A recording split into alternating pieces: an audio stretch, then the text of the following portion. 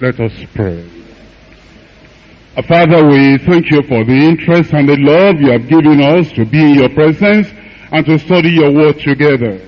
For some of us, we know it may be a great sacrifice to be here. And we pray that you'll honor the commitment and consecration of your people and bless every one of us in the study in Jesus' name. As we study week after week, make us more like Jesus Christ. That the light will shine more and more in our lives and will bring glory unto you. In Jesus' name we pray. In our study of the scriptures, we are now in the epistle of James. We started with chapter 3 last week, and today we're still looking at that chapter. We're looking at verses 3 to 6. It's talking about the tongue. It mentions the tongue this time as a little member. And it gives us illustrations of little things, little instruments with great potentials.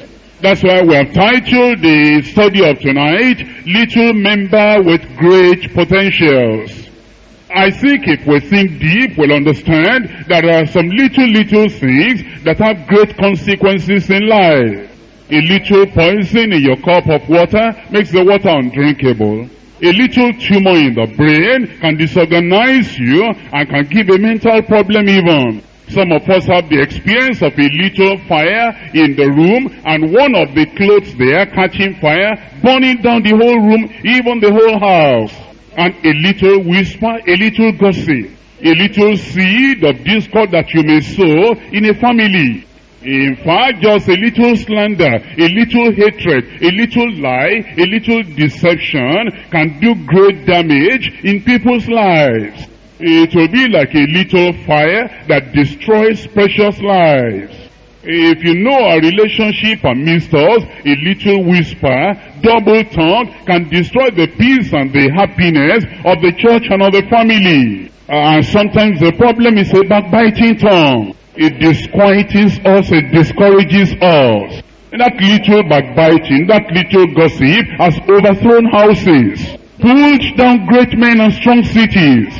It has cast down virtuous women, it has destroyed children unnecessarily. And it is not only the fault of the people that are speaking, it's the fault of the people that are listening. And that's why John Wesley many years ago said, speak evil of no man, hear evil of no man. If there were no hearers, there will be no speakers of evil. The word that will speak can kill at a distance. It makes a little tongue very dangerous, very deadly, very destructive. In the history of the world, many people have died by the edge of the sword. But more people have fallen by the tongue of careless people.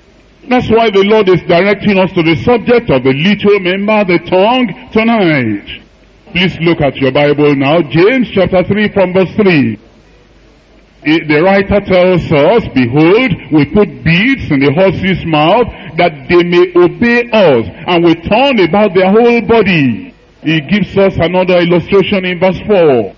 He says, look at it, behold, also the sheaves, which though they be so great, are driven of fierce wind, yet are they turned about with a very small rudder, a very small whithersoever the governor listeth.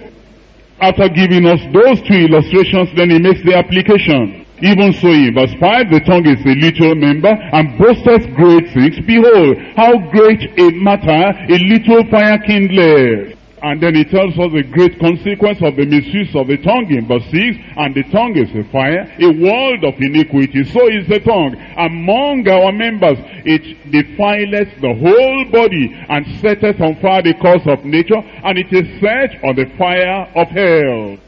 There are three things that come out very clearly in the passage you have read. Number one, a directing force. The bead in the horse's mouth, the little hem, the little rudder that is directing the great ship, a directing force. Number two, a destructive fire. That's the little fire, a world of iniquity that sets the whole body on fire, and it is set on the fire of hell, a destructive fire. Number three, the deciding factor. If we're going to be sad or happy in life, that's the deciding factor. If our families are going to be peaceful or disorganized, the tongue is the deciding factor.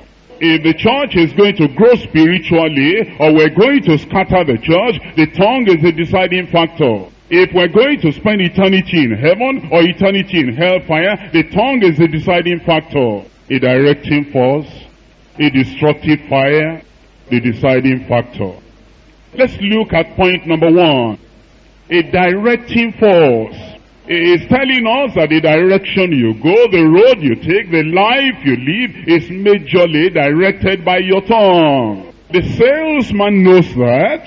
The success depends on the use of your tongue. The woman whose home is broken, she knows that is the directing force. It is the tongue that either destroys, destabilizes, or builds up the family. It is the tongue.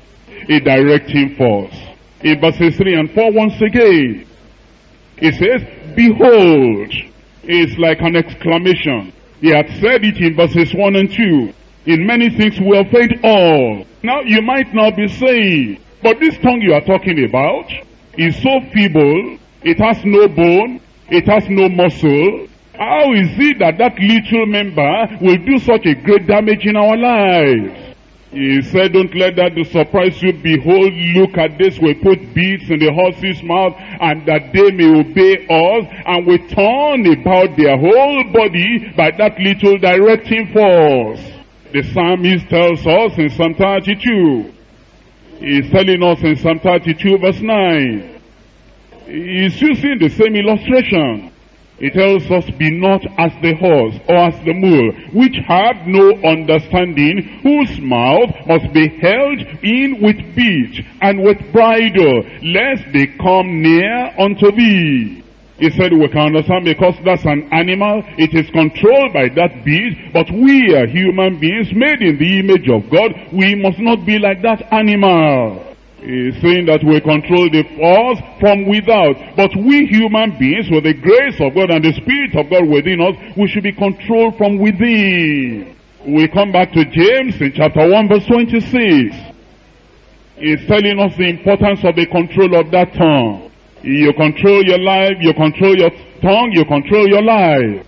Control your tongue, you control your destiny. Control your tongue, you control the direction of your family.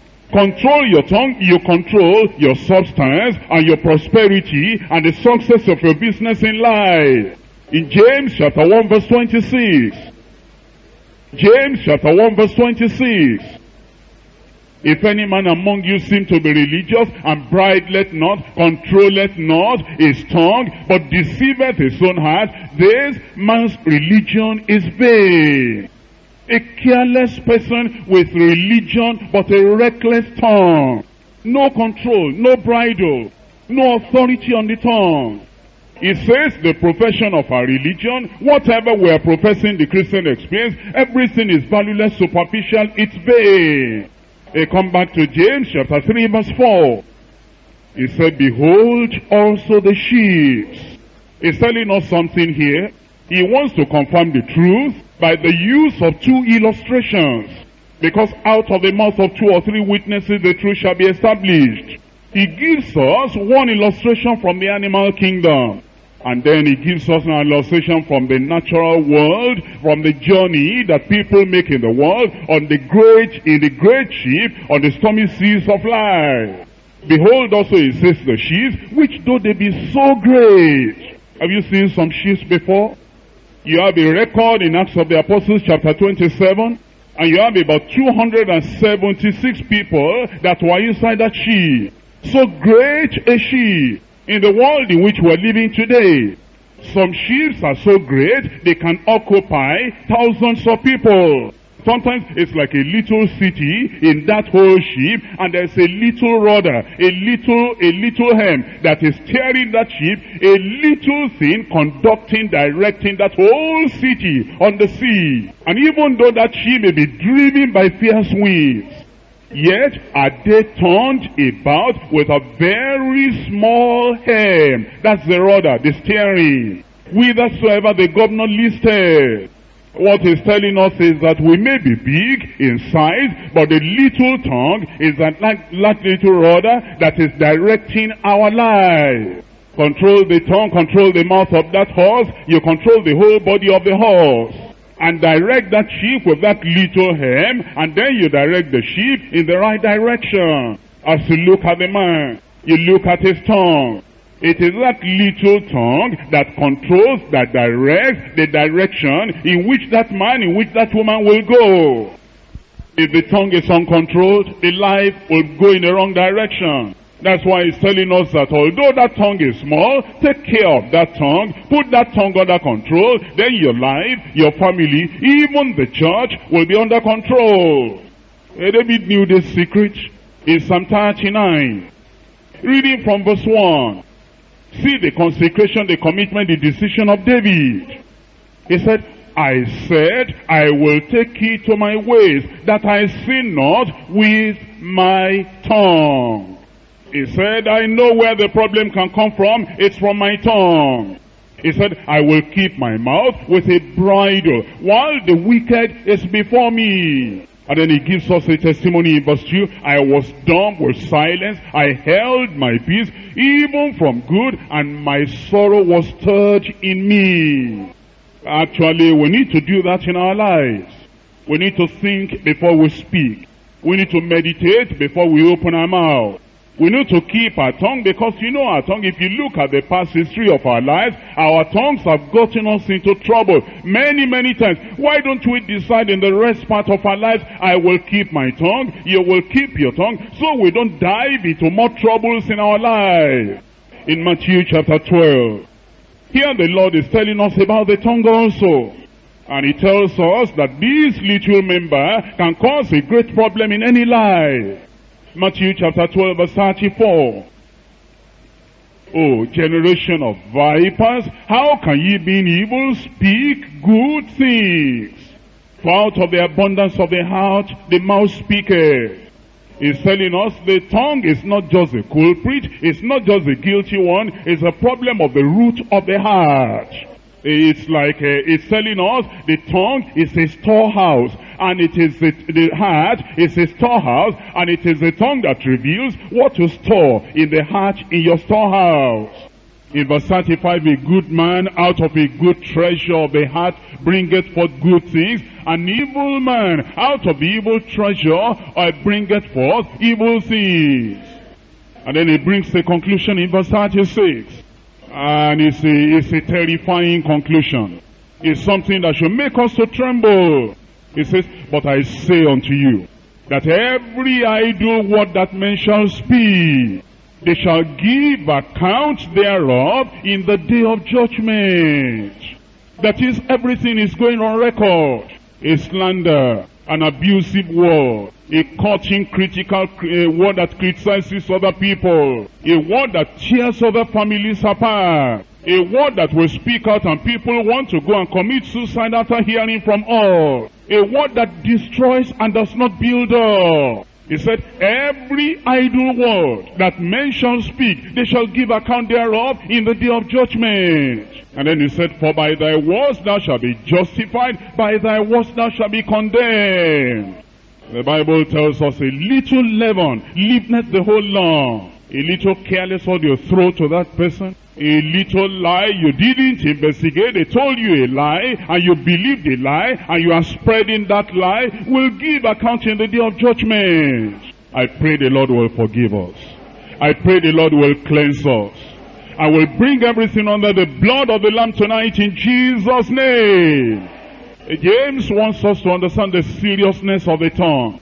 So he goes on now to point number 2, and he gives us a destructive fire. In James chapter 3 verses 5 and 6, he said now, even so the tongue is a little member. Even so the tongue is a little member, and boasted great things. Behold, how great a matter a little fire kindleth. Behold, how great a matter a little fire kindleth. In this century, 1903, there was a woman in the southern part of Korea. She was boiling rice in the pot.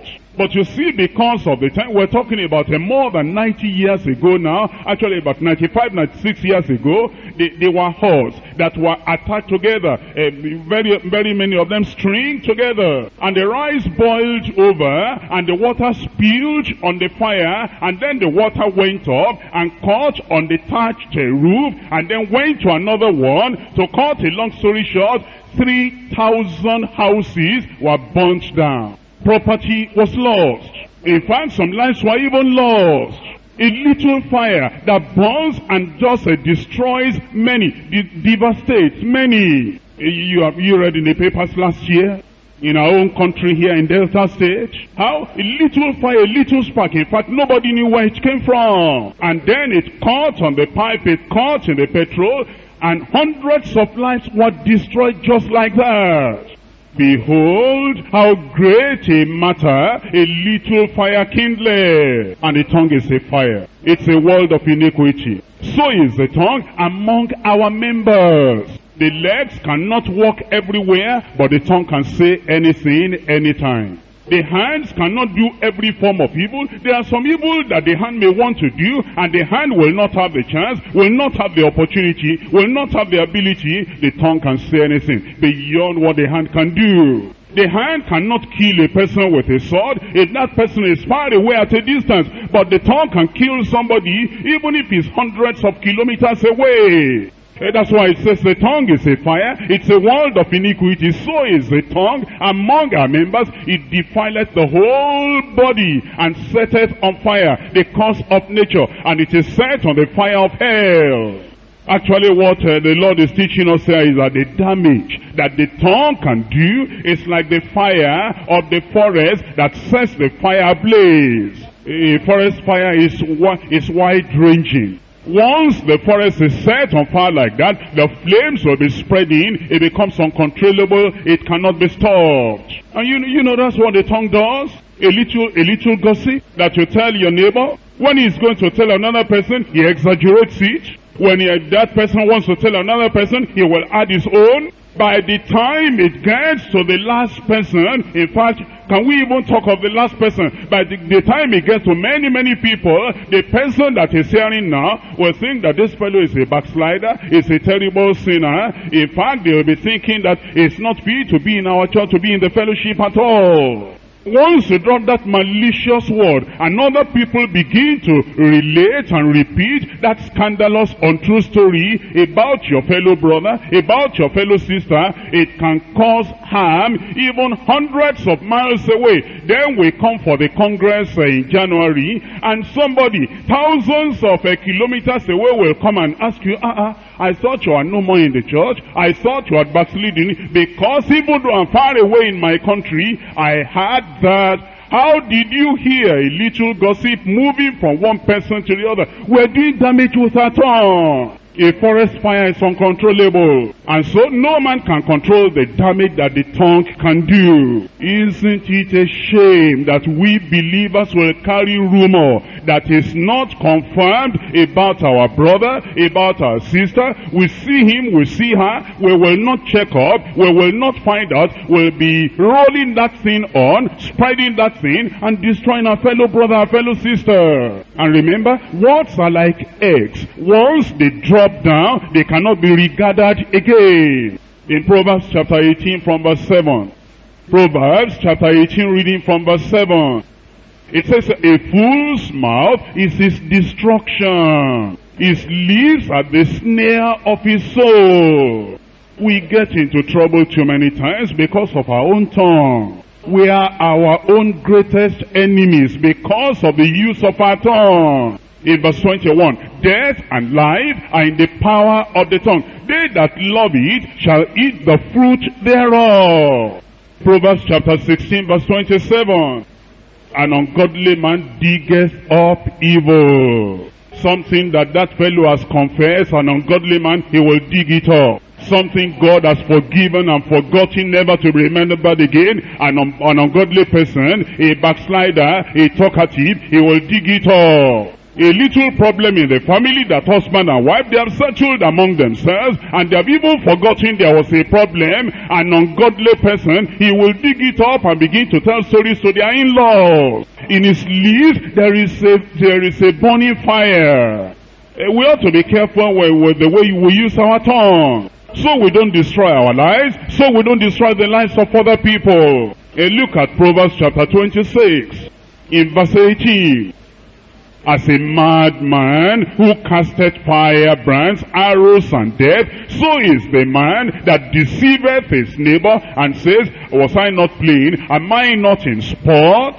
A Christian is supposed to be vigilant and sober. We don't play with negative things. We don't play with lies, with deception. You tell something to your fellow brother, to your fellow sister, and the thing is going to cause him sorrow. It's going to cause him unhappiness. And then after that you say, well, I was only playing. How can you play with something that will destroy your brother or destroy your sister? I pray that God will be merciful on us, that the Lord himself will make us to dig up this sin, expose this sin today, be washed in the blood of the Lamb, and from tonight, all those careless words will never come out of our mouths in Jesus' name. James tells us the tongue is a world of iniquity. What does he mean by that? It says it's a world of evil. It says there is no evil done in this world which cannot be perpetrated and promoted by the tongue. The tongue is a problem. Can there be any real war without, first of all, a war of words? All the many lives that have been lost in international wars, intertribal wars, some people are saying the wrong thing for the other people to hear, and the other people are replying. That's how wars begin. It destroys. It says the tongue is a world of iniquity. In fact, the tongue is so sinful that it can make evil look attractive. That is, people that have the bad tongue, they can make evil things to look good, that people will want to do that evil thing. And it is the tongue of men that will excuse and justify those evil, destructive things they are doing among themselves. The tongue is so bad that the tongue can persuade other people and lead them into gross sins. The uncontrollable tongue is full of wickedness and poisons every part of our lives. We go now to point number 3. Is a deciding factor. Look at James chapter 3, look at verse 2. For in many things we offend all. If any man offend not in word, the same is a perfect man, and able also to bridle the whole body. That tells you right there, the tongue is the deciding factor. Whether you live a holy life, a righteous life, a pure life, a perfect life, the tongue is the deciding factor. Once you don't offend in word, you'll be able to control the whole body as well. On the other hand, it tells us in verse 6, it says the tongue is a fire. It's a world of iniquity. And so is the tongue among our members. It defileth the whole body.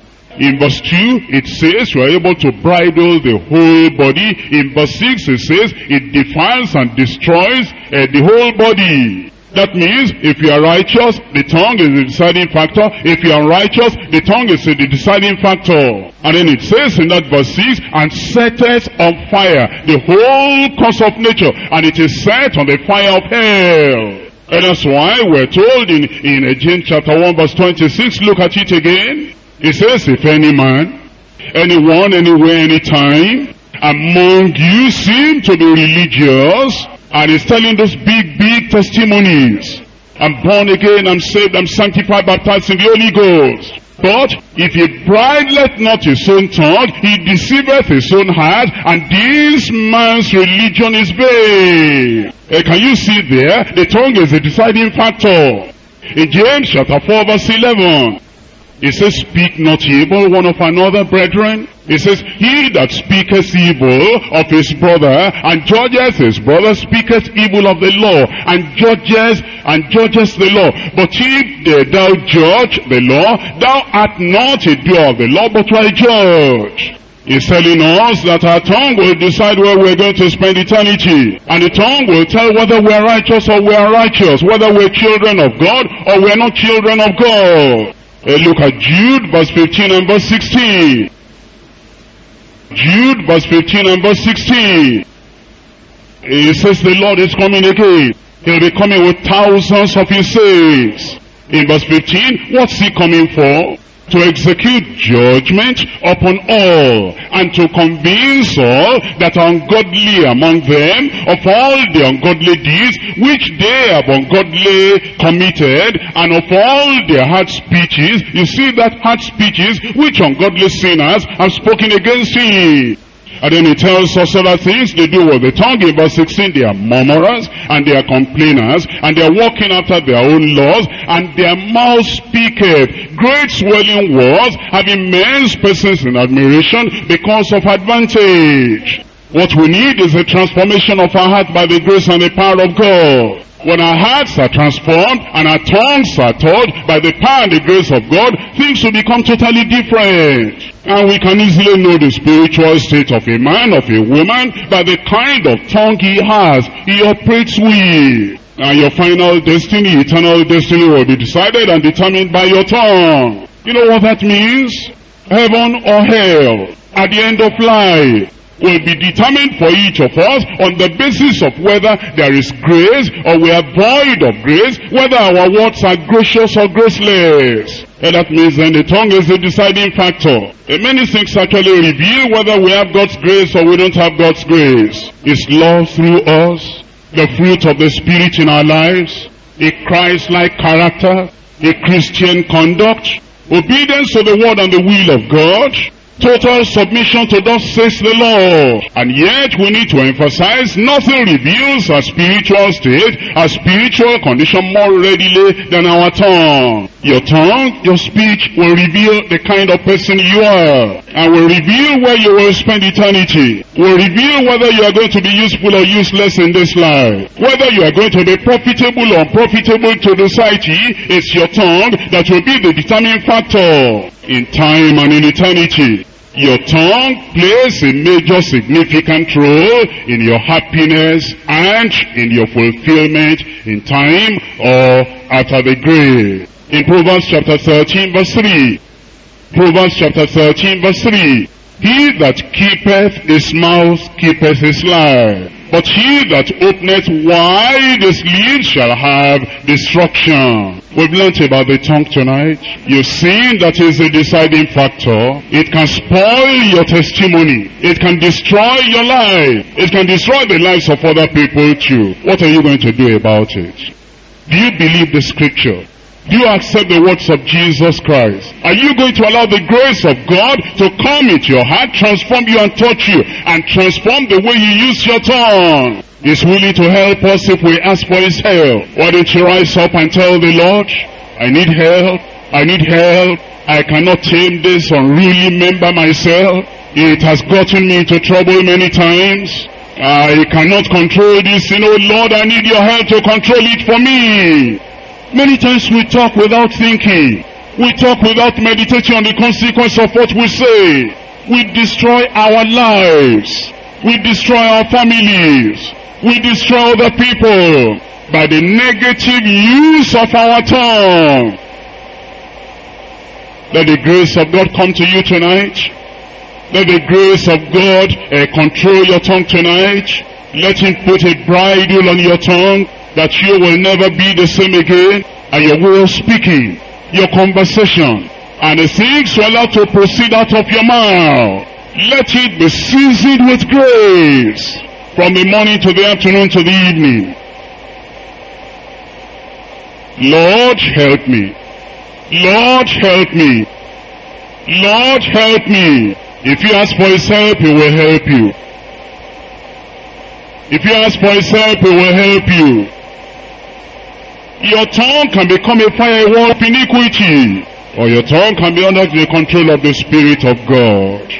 You have the choice to make. The tongue is the deciding factor. It's willing to help you. Bring your tongue to the altar of the Lord. He will help you.